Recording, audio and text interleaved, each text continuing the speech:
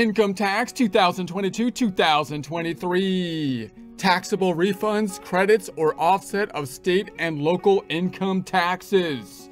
Let's do some wealth preservation with some tax preparation. Most of this information comes from the Form 1040 Instructions, Tax Year 2022, Instructions for Schedule 1, Additional Income and Adjustments to Income. You can find on the IRS website, irs.gov, irs.gov. Looking at the income tax formula, we're still focused on line 1, that being income, remembering that the first half of the income tax formula is, in essence, an income statement, although a strange one.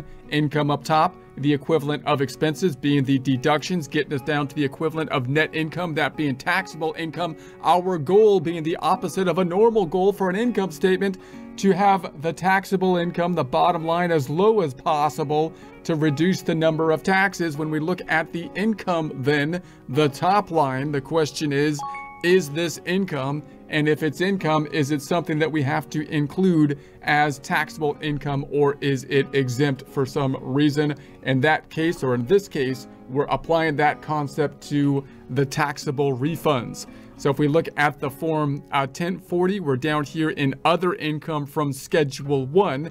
This is the common layout that we would kind of expect if you were to create like the Form 1040s from scratch. You might not put all of this stuff in the income line on page 1 of the 1040, but rather have summary lines that are going to be leading to other schedules that have all the stuff on it. Why? Because that's going to simplify the forms, and people that have more simple support accounting instruction by clicking the link below, giving you a free month membership to all of the content on our website, broken out by category, further broken out by course. Each course then organized in a logical, reasonable fashion, making it much more easy to find what you need than can be done on a YouTube page. We also include added resources such as Excel practice problems, PDF files, and more, like QuickBooks backup files when applicable. So once again, click the link below for a free month membership to our website and all the content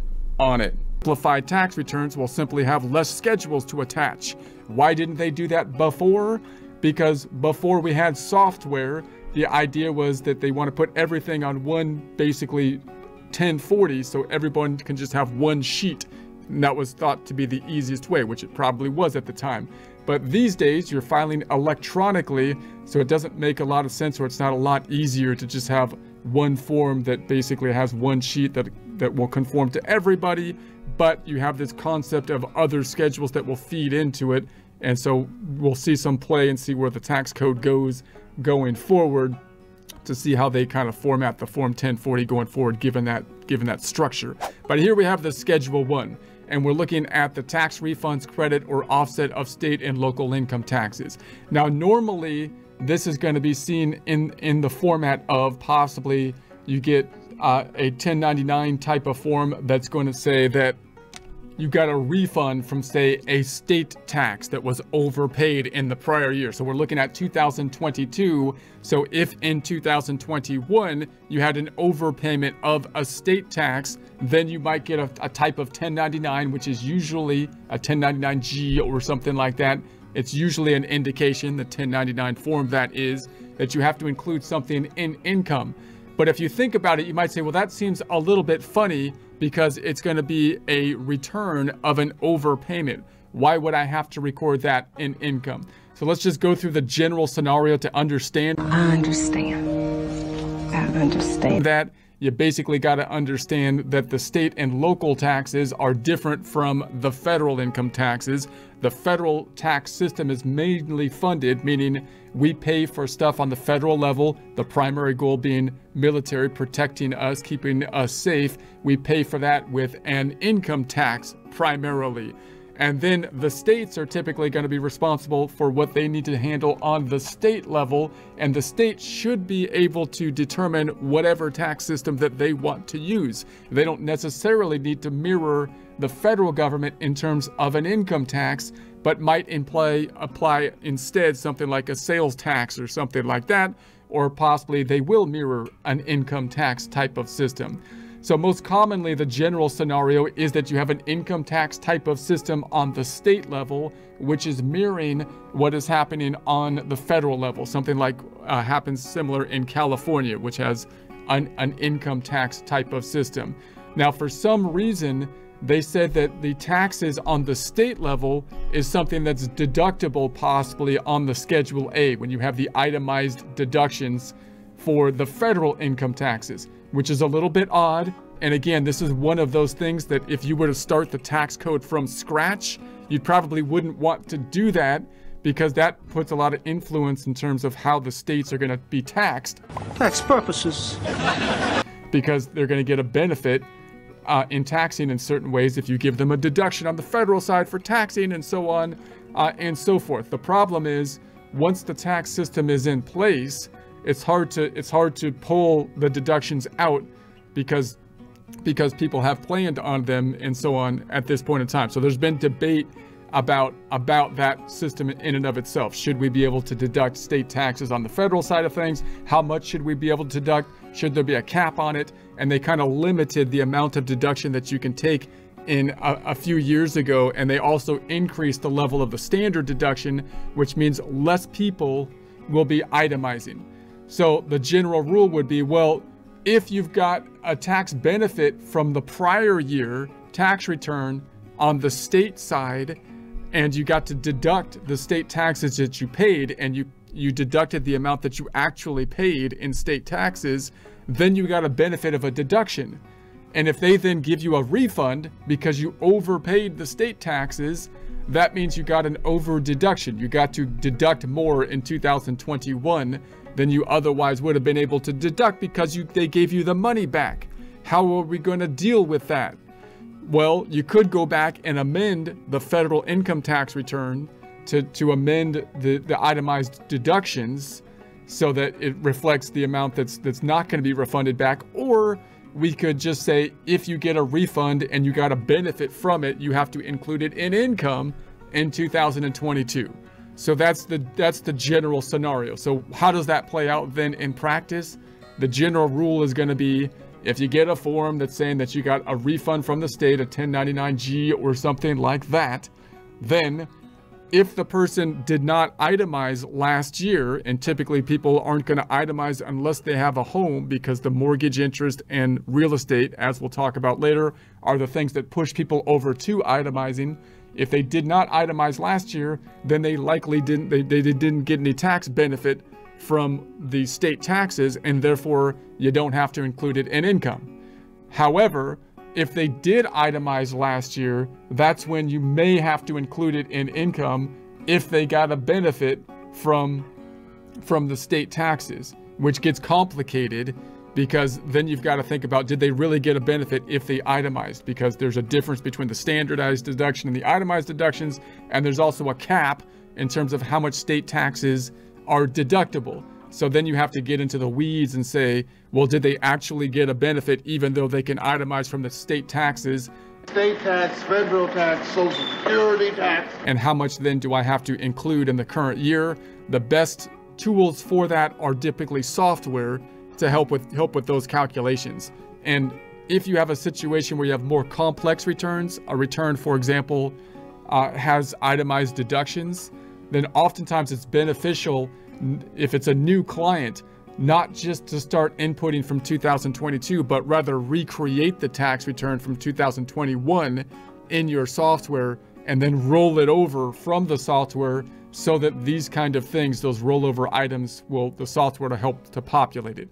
Okay, given that, line 1, taxable refunds, credits, or offsets of state and local income taxes. If you received a refund, credit, or offset of state or local income taxes in 2022, you may be required to report this amount. If you don't receive a Form 1099-G, check with the government agency that made the payment to you. So typically you'll get a 1099-G. The 1099 is the form that usually indicates that you have to record something as income. But like we said, it's only income in a certain situation if you got a benefit from it in the prior year. Okay, so your 2022 Form 1099-G may have been made available to you only in an electronic format, and you will need to get instructions from the agency to retrieve this document, report any taxable refund you received, even if you don't receive a Form 1099-G. So like all 1099s, if you have income and you didn't get the document, you still should record it, and it could be that you just didn't get the document because it's electronically generated. It will be, if it has been generated, the IRS will have it. So if you put something different on your form than what the IRS has, it's going to cause you problems. So if you choose to apply part or all of the refund to your 2022 estimated state or local income tax, the amount applied is treated as received in 2022.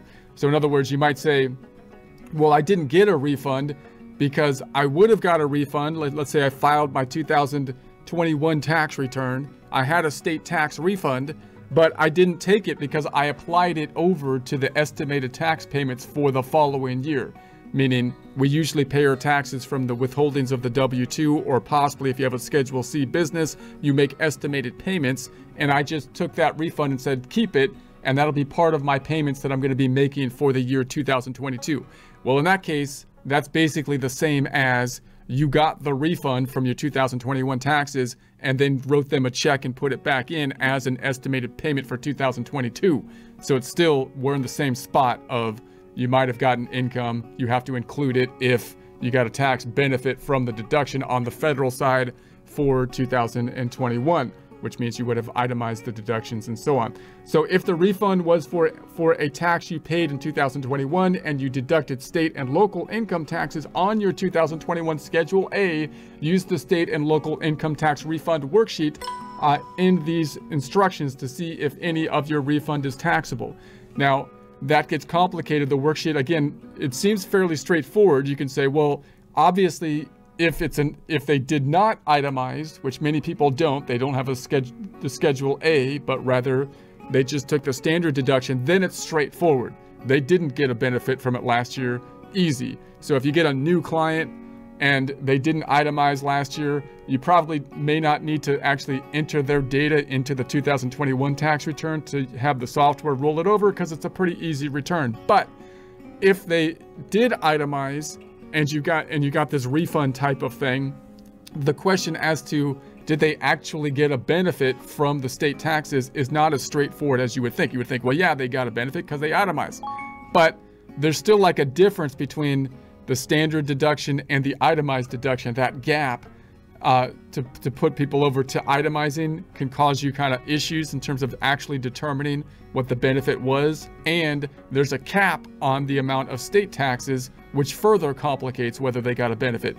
So you need kind of somewhat of a complicated worksheet. That's why software helps, and the software will help most thoroughly if you actually enter the data back into the 2021 tax return, mirroring the 2021 tax return for a new client in your software, and then roll over the tax return 2022 so the software can help you calculate that kind of worksheet. Okay, explanation. See itemized deduction recoveries in publication 525. You can find it on the IRS website.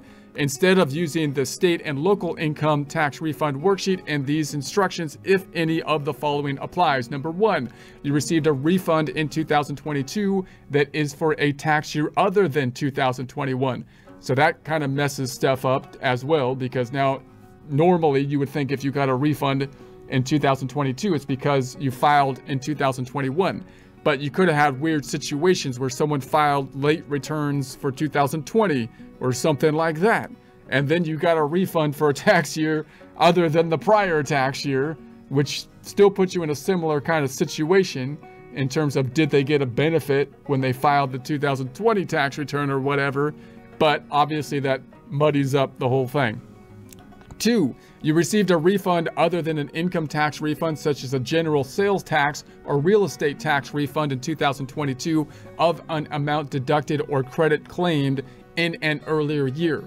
So note that it used to be that only the income tax was the main kind of deductible item, which was kind of unfair because the states that have the income tax are going to be like California New York and stuff. But a lot of other states would say, hey, look, we don't want to use an income tax. We want to use a sales tax or some other tax system. And you guys, the federal tax system is subsidizing those people using an income tax as opposed to the other tax and whatnot.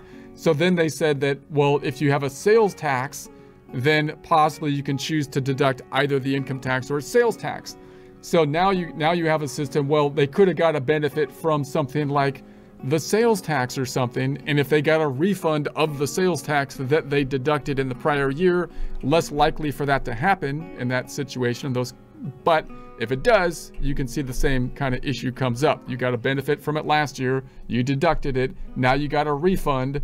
So either you need to amend last year, which we don't really want to do, or you have to include it in income this year. So 3, you have taxable income on your 2021 Form 1040 or 1040 SR line 15, but no tax on your Form 1040 or 1040 SR line 16 because of the zero tax rate on net capital gain and qualified dividends in certain situations. 4, your 2021 state and local income tax refund is more than your 2021 state and local income tax deduction minus the amount you could have deducted as your 2021 state and local general sales taxes.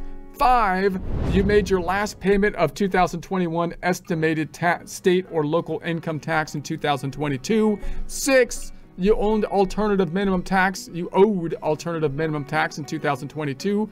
Alternative minimum tax kind of throws everything off as well and usually is applied to higher income individuals. 7, you couldn't use the full amount of the credits you were entitled to in 2021 because the total credits were more than the amount shown on your 2021 Form 1040 or 1040 SR line 16. 8, you could be claimed as a dependent by someone else in 2021. 9, you received a refund because of a jointly filed state or local income tax return, but you aren't filing a joint 2022 Form 1040 or 1040 SR with the same person. Again, a lot of these issues might be helped to be able to address by basically putting the information into the tax software for the prior year, rolling it forward, hopefully helping or getting help from the tax software so that you can apply these rules and then deconstruct them and say and kind of work backwards or in alignment with the tax software to see what has happened. We'll take a look at some examples in a following presentation.